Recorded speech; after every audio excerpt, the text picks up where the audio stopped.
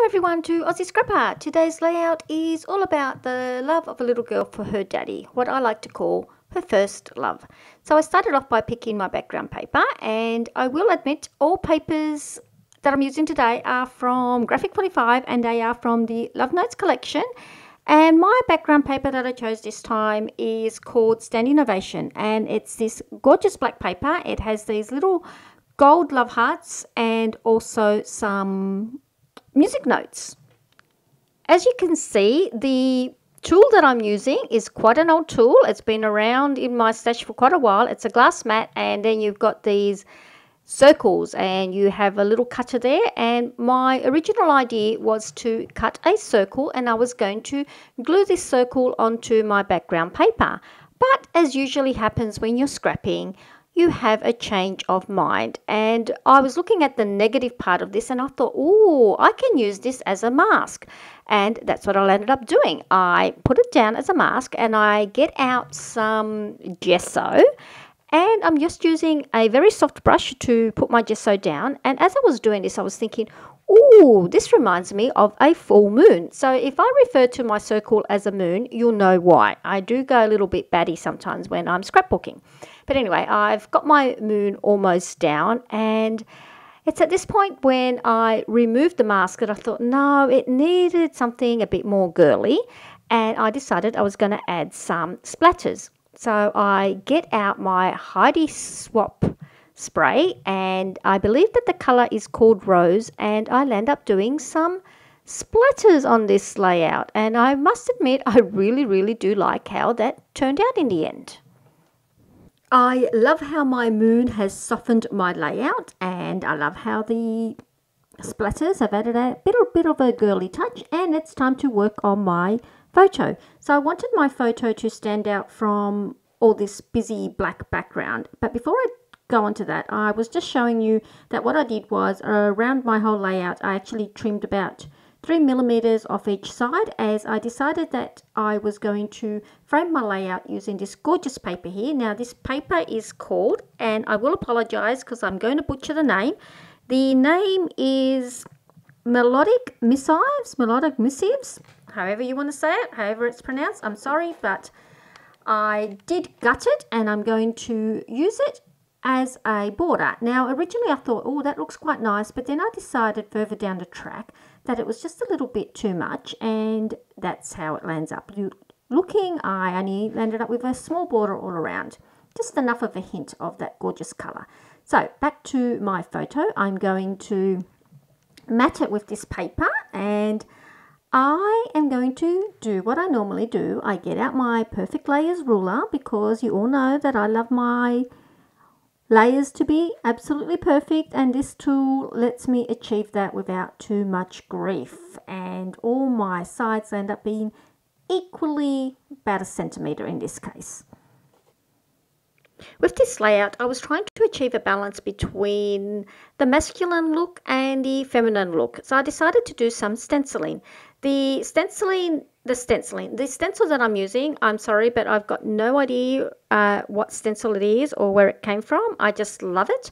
It's got all these gorgeous little flowers on it. And I'm using the Inca Gold, and the colour is Rosen Quartz. And I absolutely love how it turned out.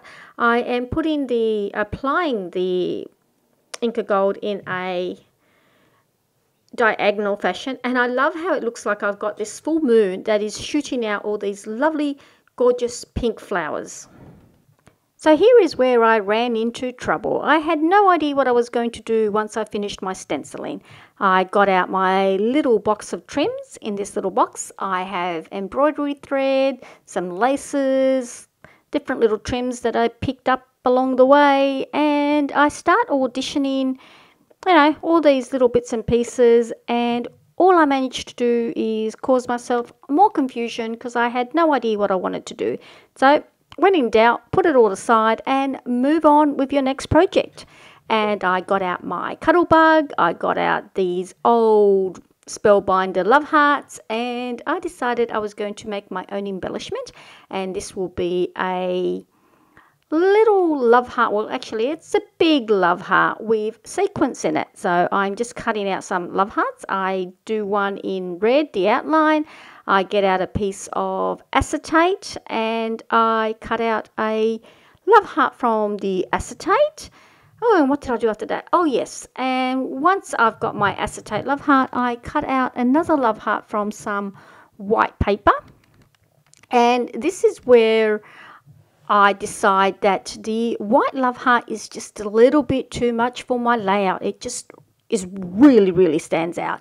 So what I do is I get out my distress oxides, and I believe that this color is called Perfect Linen, but please do not quote me on that because my memory is absolutely shocking. And considering this is one of my favorite colors, I really should know the name of it, but sorry, I don't. Anyway, put all that aside and I start to build my little sequence. So I'm just adding some glue, and to this I'm going to glue down my acetate piece. Once that is down, I get out my little foam. This is some really thin foam that I believe I might have got at one of the scrapbooking expos at Penrith. And I just apply that all around so that my little sequence, when I do apply it, does not escape. The sequence that I will be using is from Nuvo, and these gorgeous little red circles. They are called, red carpet circles. There you go. And once I adhere my little pocket, I make sure that none of the sequins are going to escape, and I bring back and I start auditioning everything. And of course, after a little breakaway and making my love heart, which I love, I decide, I like this little pink trim here, and I want to use the trim to go around my moon. So I get out my glue and I start gluing it down. Now, this took me a little bit of time because I had to get the lace to actually contour to my little moon. And it was a bit fiddly, but I did get there in the end, and it was well worth the effort. Now, off screen, I did adhere everything down, and then I started thinking, I need a title. And in my stash, I found this chipboard word. It just says plain and simple love. I added some gesso, and I started thinking, no, I didn't like it in white, so I thought I would add some of this Inca Gold in that lovely rose and quartz color, but that really didn't pop off the page for me, and I had to come up with something else. I then thought, it needs a darker color. I'll use my Inca Gold in this charcoal color, but no, that didn't work for me either. And I thought, third time lucky, I'm going to use the Inca Gold in this gorgeous red Lavrot colour. But no, that doesn't work either. And when all else fails, you get out the big guns and it's time to do some embossing. So I'm just using some embossing liquid here. I believe this one's from Stampedius.